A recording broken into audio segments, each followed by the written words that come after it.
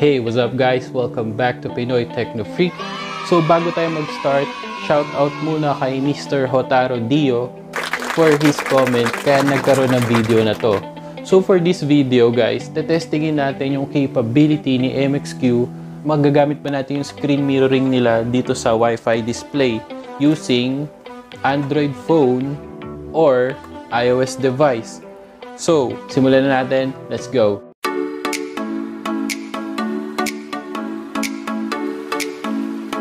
Hey, what's up guys? As usual, nandito ulit tayo sa interface ni MXQ. So, ngayon, tetestingin natin yung mirroring niya or kung paano ba natin makokonect sa phone natin etong si MXQ. So, unang-una, kailangan nating pumunta sa My Apps. Hanapin nyo si Wi-Fi display. So, ito siya, guys. Yan. So, enter natin. So, yan, makikita nyo Wi-Fi display. Punta tayo ngayon sa ating Android phone. So, sa Android phone natin, isa-swipe up ko lang siya. Then, nakikita nyo to, Smart Mirroring. Kiklik nyo yan. Then, Screen Mirroring, i-on nyo. So, ito siya. So, click on. Yan. So, maghahanap na siya ng devices. So, kita nyo, lumabas yung signal ni phone dito. At the same time, dito naman kay Android phone, lumabas itong Android B1 F9. So, ang gagawin lang natin is click mo yan. So, yan, makikita nyo, naglo-loading siya. So, hihintayin lang natin siya, guys. So, ayan, magpo-prompt ngayon dito sa screen niyo yung invitation to connect. So, syempre, ang gagawin nyo lang is i-accept nyo lang i-mouse mode natin. So, accept. So, ngayon, nagko-connect na sila. So, hintay lang natin siyang kumonect, guys. Yan. Okay, ngayon palang lumabas dito sa cellphone yung invitation to connect. So, i-accept din natin yan. So, kumbaga, medyo matagal tong process na to kasi, ayan, lumabas na siya sa paired group. Kumbaga, inano pa lang natin, niregister pa lang natin tong phone dito sa Wi-Fi display. So, testingin natin tingnan natin kung pag nag-play ako ng video dito sa cellphone, kung mape-play dun sa background. So, try lang natin tong preview. Okay. So, ayan. Kung mapapansin nyo guys, ito yung pang commercial ng cellphone na ginagamit natin. So, ayan. Nagpe-play siya sa TV using this. So, tingnan natin. I-stop muna natin. So, back tayo.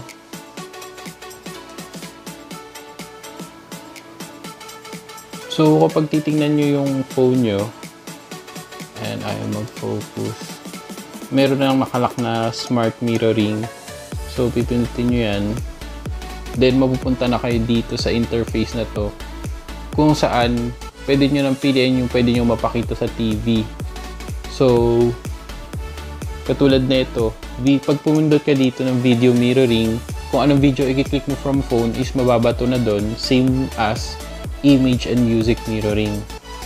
Ang di ko lang sure kung meron ba tong real-time na mirroring.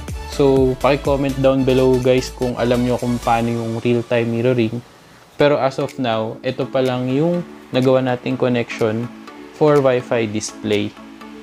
So, this time, i-disconnect na natin yung screen mirroring. So, to disconnect, papatay mo lang. Okay. So, okay na yun.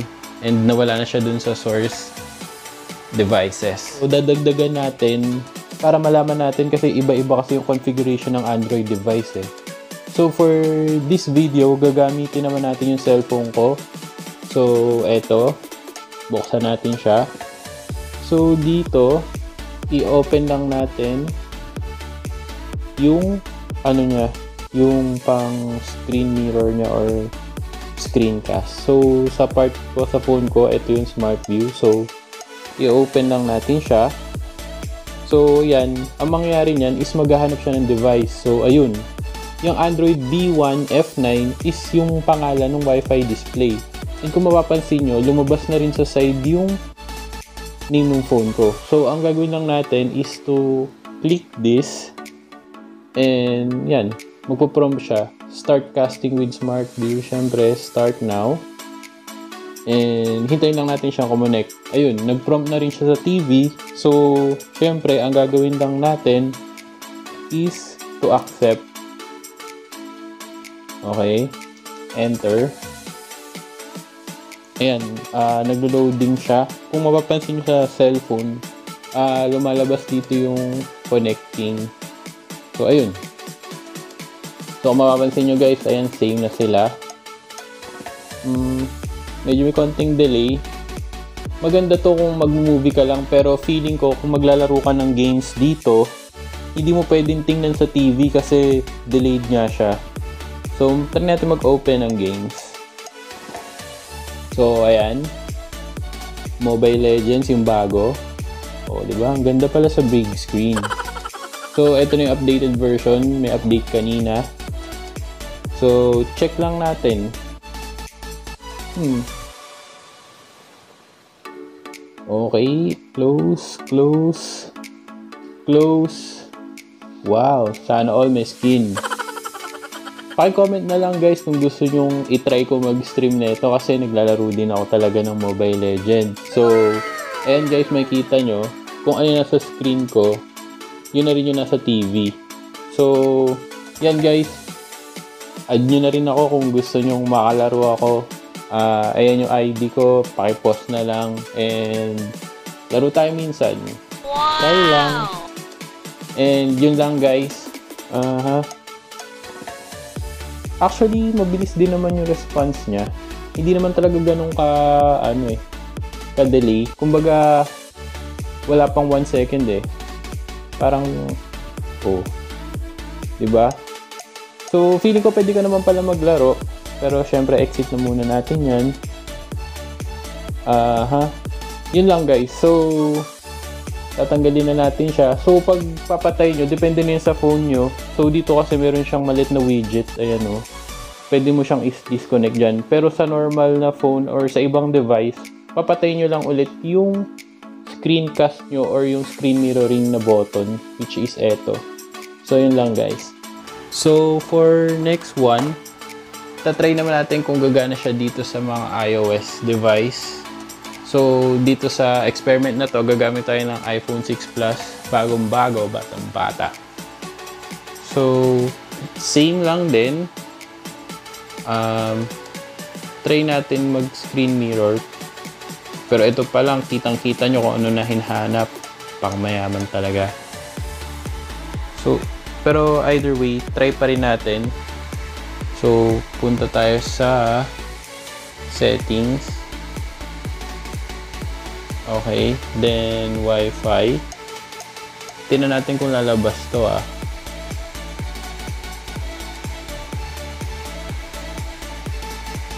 So, natapos na yung searching niya eh.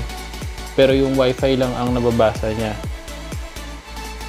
So, alam naman natin, ang Apple is medyo mapili sa mga gadgets. So, ito.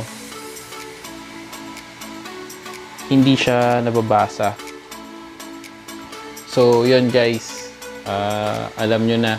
Gagana lang talaga ang Wi-Fi display from Android to Android. Pero Android to iOS, hindi siya gagana. So, that's it for today's video guys. Sana po ay may natutunan kayo. And just to summarize it all, ito pong Wi-Fi display ni MXQ is gagana lang po siya on Android. So, kumbaga Android to Android, pero Android to iOS is hindi po siya gagana. Pero, correct me if I'm wrong po with dito Kasi once na mapagana nyo po siya, don't hesitate or comment down below kung paano nyo po nagawa para makatulong naman po tayo dun sa mga tropa nating nagtatanong kung paano makonect yung cellphone nila dito sa MXQ Pro.